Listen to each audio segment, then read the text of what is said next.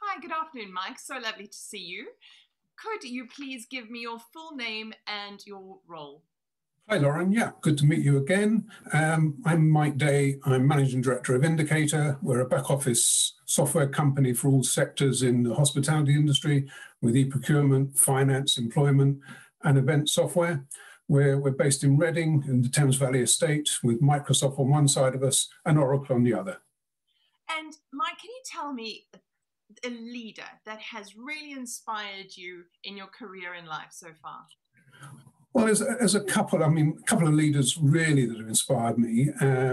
One, a very strange one, and one a business one. So the first one that really inspired me was Robert Maxwell, who everybody will be aware of at the moment. Again, with his daughter Ghislaine being in the news, and so that brought back a lot of memories for me. But I worked directly for Robert Maxwell for 6 years before he fell off his boat, and really I was inspired by his good points, not by his bad points, of which we all know he's got quite a few. But his good points was his work ethic and his rapid decision making. I mean, he was on the go every morning from very early in the morning till late in the evening.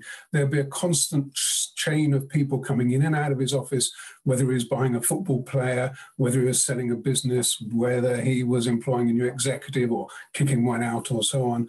And he would just read the briefing papers that he was given as people were walking into his office, have a few sentences, discussions with them, then make massive decisions, and then off they went. And it was just amazing to witness that. And I asked him once, how can you be so successful when you make such quick decisions? And he said that as long as 6 out of every 10 came good, he was happy with the outcome. But it was that fast decision making that really stayed with me and made sure that I wasn't intransigent in my own businesses and in business life, but also made me accept that not all the decisions would be the right ones and be prepared to make decisions when they might not come out right. So that was one of my inspirations. He was certainly also responsible for a lot of perspiration, but certainly inspiration as well.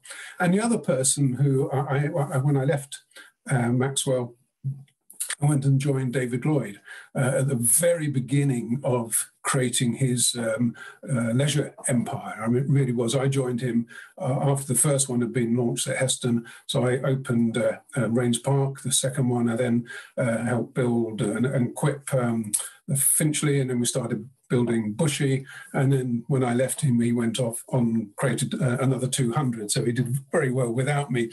But his inspiration for me was his pure innovation as a pioneer in the leisure industry at that time. There was nothing like it, and he really had this idea, this passion that he put forward into the clubs. And he did it without using other people's money, which was a good inspiration for me. But also he was not afraid to change decisions quickly. So we opened Rains Park. It was so successful that there were too many members. Everybody was falling over themselves. And he looked around. He said, well, okay, I've made a mistake. It's too small. So he immediately started sketching out how they were going to build a mezzanine over the gym.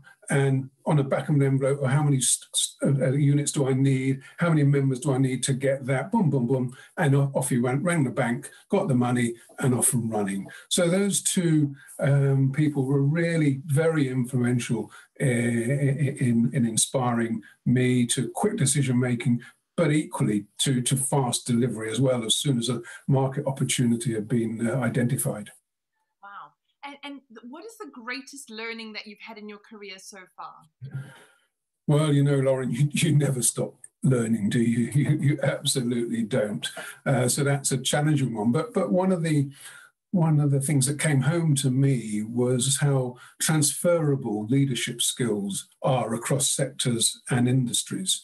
And I learned this especially when starting Indicator as a technology company, because I knew absolutely rock all about technology.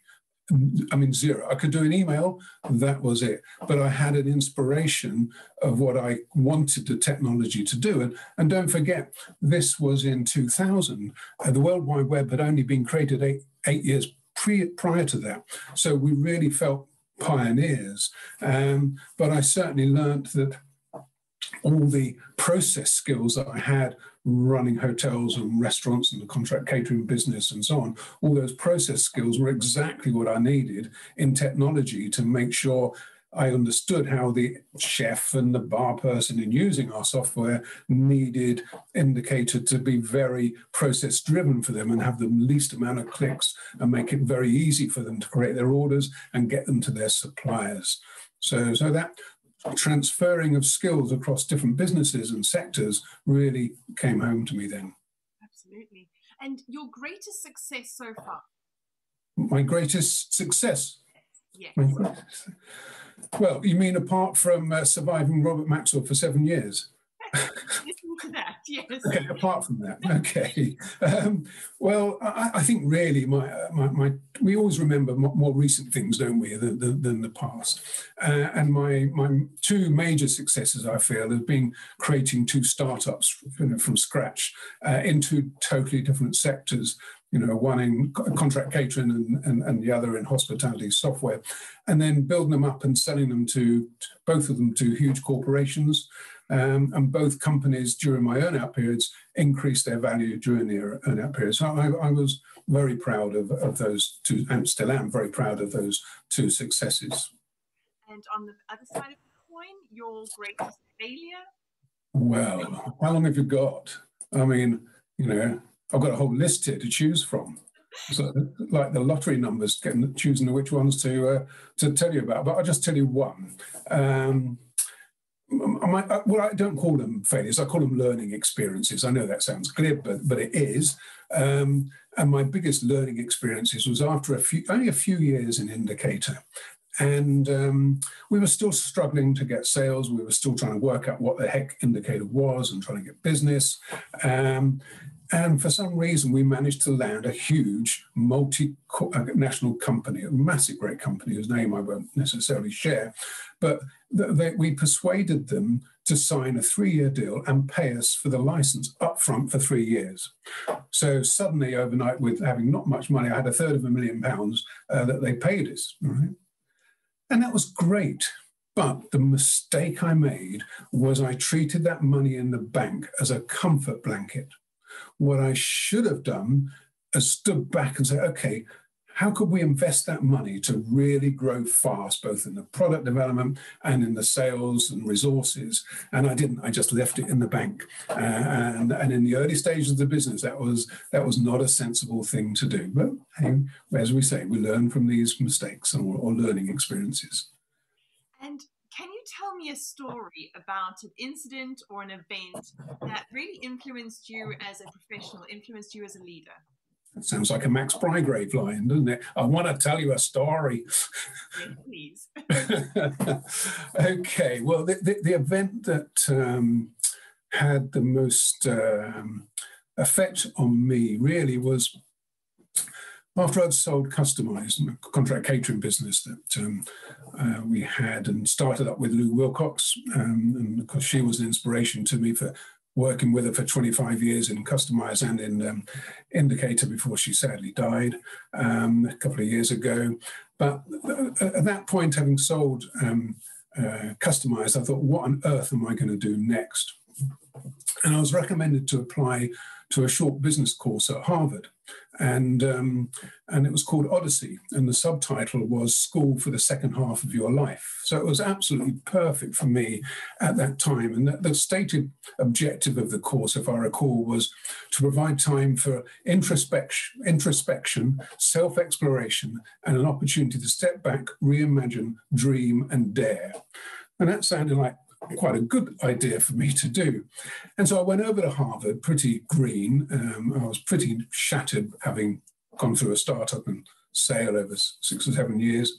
And on the course was this unbelievable mix. There was 40 people on the course at Harvard, and there were an unbelievable mix of different business leaders, some entrepreneurs, some from corporate life, from all over the world and from a vast range of industries and sectors. And everyone had joined the course at a crossroads to their career.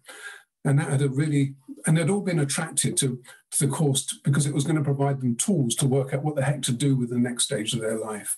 And also to do that in a confidential environment where everybody could share their hopes and learn from each other without being judged.